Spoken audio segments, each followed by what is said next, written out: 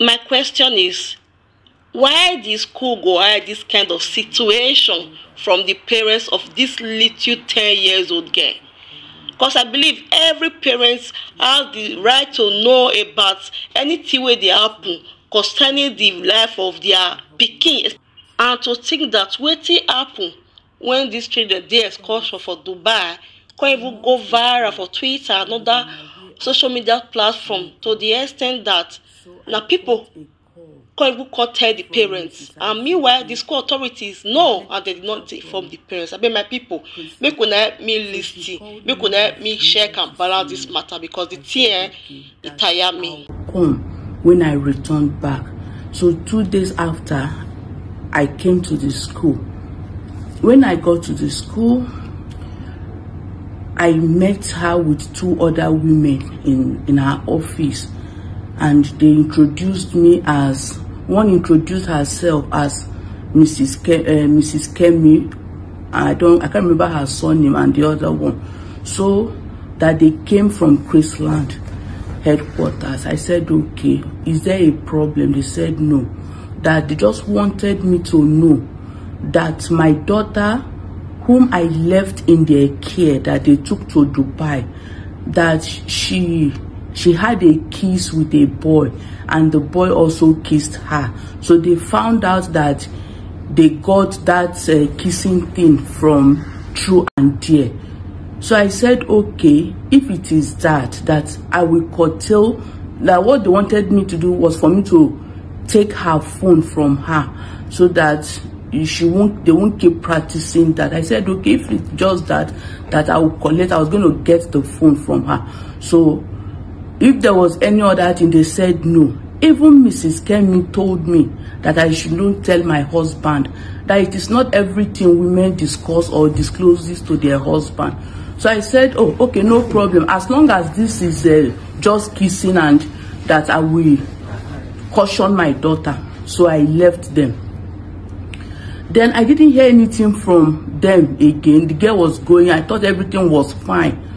Not until after 2 to 3 weeks that we had that conversation, Mrs. Azike, the head teacher, now sent me a link that she wanted us to have a Zoom meeting by 5 p.m. I said, okay, that I was going to join them. So by the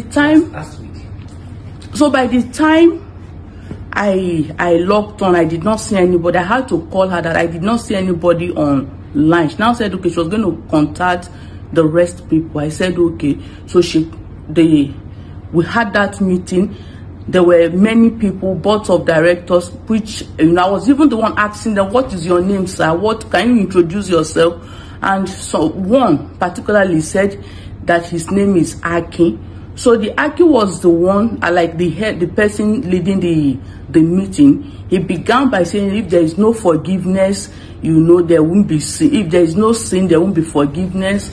He was speaking in parable. At a time, I had to, I said, what are you talking? What are you people discussing that you are just, He now said, no, that they just wanted to do a follow-up to ensure that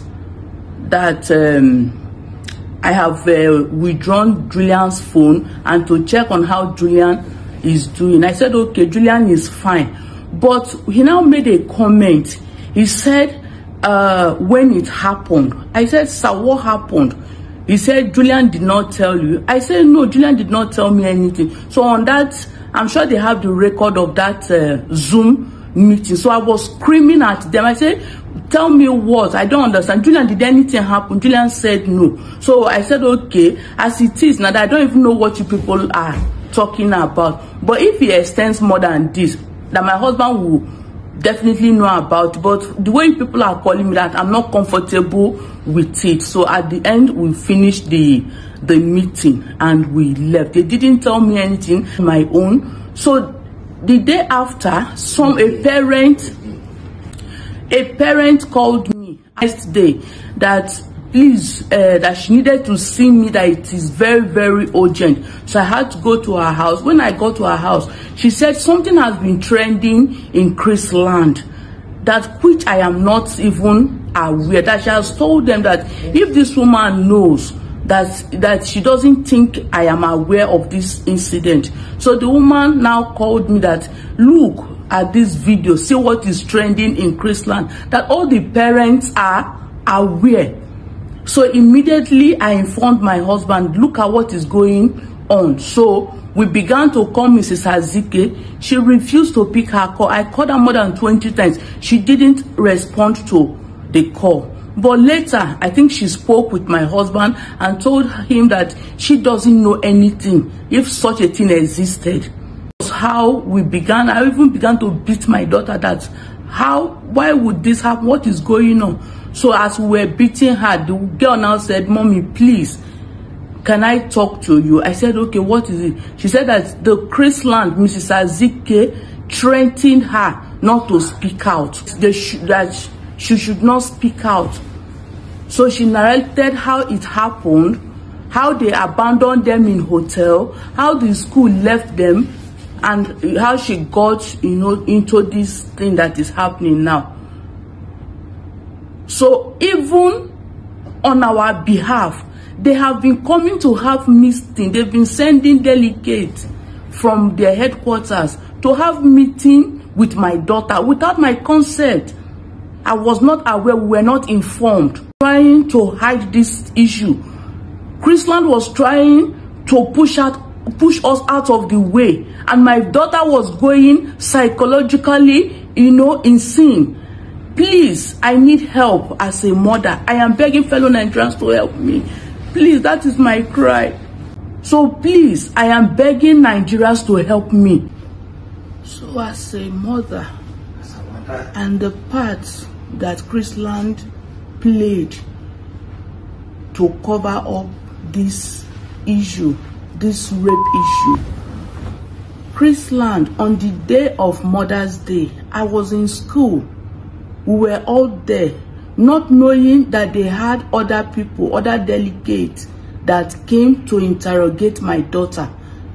As soon as we finished that Mother's Day, I left and they took my daughter elsewhere to go and interrogate her without my consent. Secondly, they've been threatening my daughter that if she speaks out, that they are going to kill her. She keep quiet, she shouldn't disclose to me. And my daughter was dying in silence, I didn't know. Every day when she's going to school, I'll be forcing her, Julian, come out. I'll be telling her, come outside, come outside. This child won't want to go to school. Even a teacher, Mr. Timothy, her class teacher was calling her a stupid girl, useless girl. In the midst of other children, in the midst of other students. Please help me. This girl took her to go and do pregnancy test without me knowing, without the father knowing, and lied to her that they were taking her for COVID test. They took her almost 3 times for COVID test. Please, is it possible? Do they use blood sample for COVID test? Do they use urine for COVID test? And I did not know, not until this thing came up. And to crown it all, because we have started confronting them, because we have started telling them that we are aware of what has happened, they now sent her a suspension letter. After I carried my daughter, handed her over to you, and you people were begging me that she should come. We paid a lot for her to go to that trip with you. And you got there, left them uncared for. Please help me, I need help. My child attends Chrisland School. Please like, comment, share, and subscribe to this channel for more videos. Bye.